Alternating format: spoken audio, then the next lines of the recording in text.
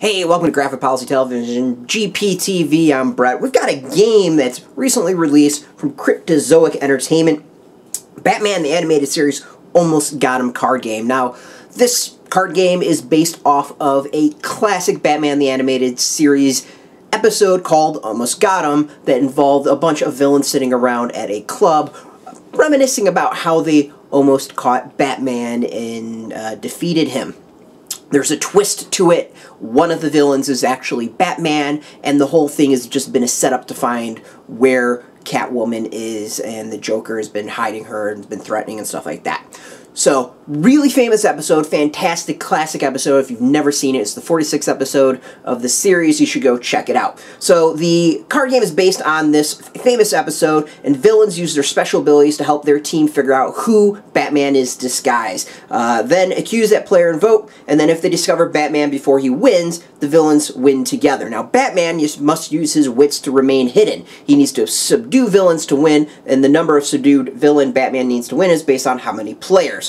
Players can be subdued by Batman during a blackout and by voting during a round. No matter how a player is subdued, each player still counts towards Batman's victory condition. Villains need to be careful, avoid subduing their fellow villains by vote, yet they may make this risk in order to win. Now, if that sounds really confusing, this is kind of a popular game that's really kind of taken off in recent years. I would say it really first launched with Werewolf and Mafia quite a few years ago, and it's since kind of evolved over time to include more and different mechanics. The latest, I think, being Secret Hitler is this type of game where it's a very social game. You're supposed to interact and figure out, who is on what team. So we're going to open this up. We're going to show off what's inside this box. Now, of course, first and foremost, you see it's got the classic Batman animated series Batman art. We see the villains involved. It had Joker, Two-Face, Killer Croc, Penguin, a whole bunch more. Some fantastic art. I mean, I don't know if you grew up with it, but I loved that classic series. The game's for age 15 and up, definitely not for 0 to 3-year-olds. From Cryptozoic and DC Entertainment. Includes one custom poker deck with 2 Jokers, 13 character cards, 9 secret role cards, rulebook, and lots of support cards. So the game is about 30 minutes for 5 to 8 players ages 15 up, and as I said, so now this is a game that you need a whole bunch of people to play, so that's probably maybe the one downside. This isn't kind of a casual game for folks to play. You really need to get them. So we've got this nice little token that you'll be using in the game. Got the Batman Animated Series logo. But as I said, the game involves villains. Everyone takes a role, and it's a random role. You don't necessarily know what you are and who you're going to be. So it's all kind of randomly given to individuals. So we've got some rules, explanation there, things to explain with the round sequence and then the blackout, and we've got character cards. So in this game, even though there were only a few in the episode, this one kind of expands it. We've got the Joker, Ra's al Ghul, Harley Quinn, Penguin, Poison Ivy, Two-Face, the Riddler, Scarecrow, Bane. I always thought Bane looked like a clown in that. I was never a big fan of Bane's mask. Killer Croc, Ventriloquist, and Scarface. Clayface, I think one of the villains who was helped the most by this series. Mr. Freeze. And you go through and you kind of, everyone gets dealt a character to play in their role in the game. It gets really, really interesting, because everyone gets their own little special abilities as well. So, once per turn game, you discard a jack, and you can do some special things with the Joker. Really high-quality cards, solid looking cards overall. And as I said, there is a deck for people to play. So, everyone's got a role. We're going to show off these cards in a second.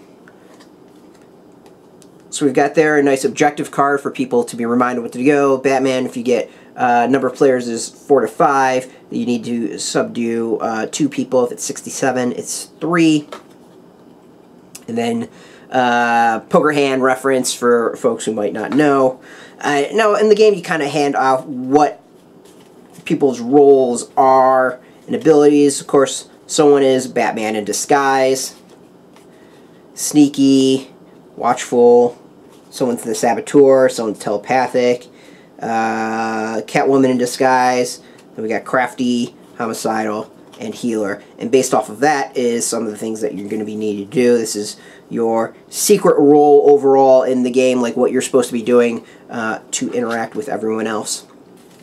The cards all have a little bit different when it comes to the actual type of cards. We've got 2 jokers. You'll notice instead of the normal suits in the game, we've got, based off of characters, with Mr. Freeze, diamonds being one, with Mr. Freeze, Catwoman, Two-Face, Riddler,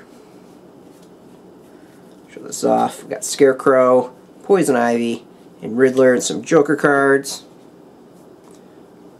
Ace, we got a Batman set. So even if you don't want to play the game for the way the game's made, you still have got 4 sets of cards. You got a full set of cards here that you can go and play regular poker and just use them. For the Batman, we've got Batman, Robin, Batgirl, just Batman, and hearts for Harley Quinn. We got Penguin, Harley Quinn, and then Joker and Harley overall. So, even if you have no interest in playing the game whatsoever, you at least get a deck of cards out of it. I mean, overall, it's a really interesting game.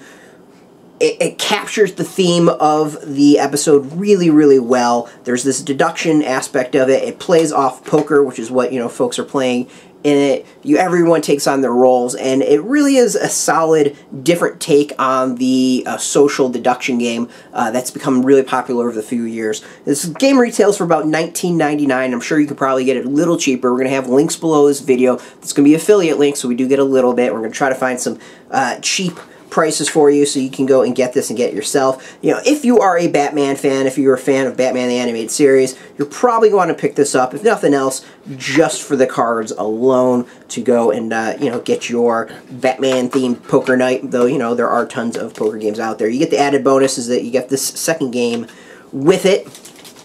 But overall, product is pretty solid. The quality of the pieces is good. Everything's there's a little bit heft to it. Nothing's too flimsy, I don't think. So, you're paying a little bit premium of it, but you're getting some decent quality items in there. I don't know how well they'll hold up to repeated play, and, the figures of that, but, it is a card game, so, sooner or later things are going to get pretty torn up. As I said, if you're a Batman Animated Series fan, you might want to check this out and get your own copy.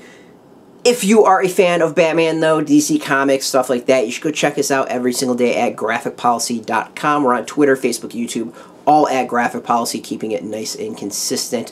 As always, thank you for watching. Until next time, keep playing those games and keep it geeky.